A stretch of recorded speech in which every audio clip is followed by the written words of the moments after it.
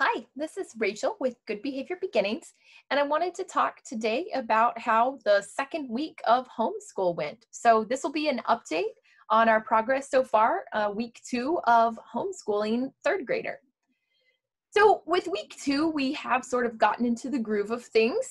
Um, the child is waking up on time, getting ready quickly. We're starting at our planned start time, which for us is 8 o'clock, and we finish at 12, right in time for lunch.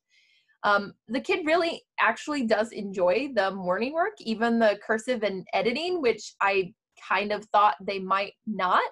But I'm really happy to see that that morning work is going smoothly and that we are getting into the core subjects at a reasonable time.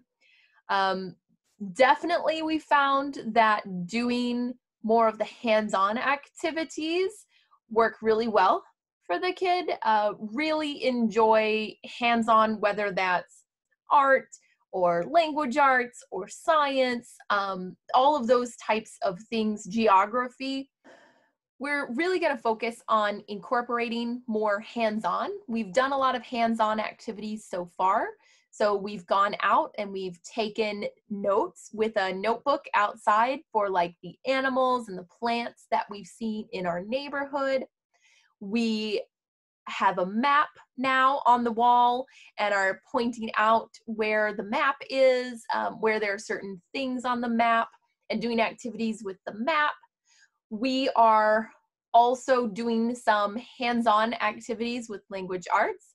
So for example, we are reading Alice's Adventures in Wonderland, and we were discussing setting, and the curriculum suggested doing some sort of project to display the settings covered so far in the book. And the child had the idea to do a pop-up book. So we made a little pop-up book with the settings and some of the things that had happened so far in the book, and we'll probably add to that. So definitely hands-on activities are keeping engagement high and are making the day go smoothly.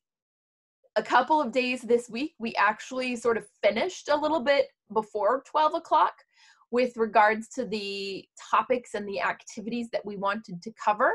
So I think we're going to look at extending some of the opportunities, extending some of the discussion or the activities so that we can get that full time. Also, though, I do have some more books and another curriculum that's still coming. We're still waiting on that.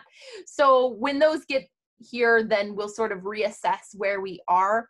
And hopefully a lot of those things will be coming in the mail soon.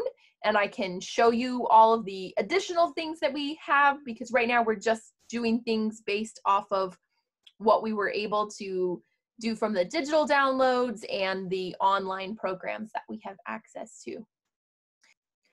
They've really been enjoying Spanish, and that's really exciting to see that a new language that we thought might be really kind of challenging is something that they've really picked up and embraced and are incorporating into their play later.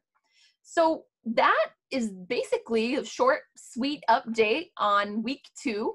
Not a whole lot that we're changing up for week 3. I think we've kind of found a rhythm that works for us, but as the rest of the curriculum arrives, we'll try out some different things, play around with some different things, and I'll keep you updated. So thanks again for checking in, and feel free to share any information about how your weeks are going. Bye.